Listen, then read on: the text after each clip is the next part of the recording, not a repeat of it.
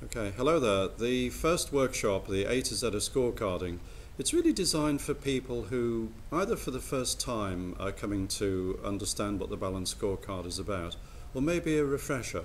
There are many people in my experience who have kind of a half knowledge of the system, and it may be very useful for people to get a wider overview before they get more specifically involved in the main forum, listen to Dr. Kaplan, Dr. Norton, and the conference presenters and so on. So it's really an introduction for those whose knowledge on the subject is maybe a little weak and they want to strengthen their basic understanding before they really get into hear the experts on the subject. So that's what it's all about.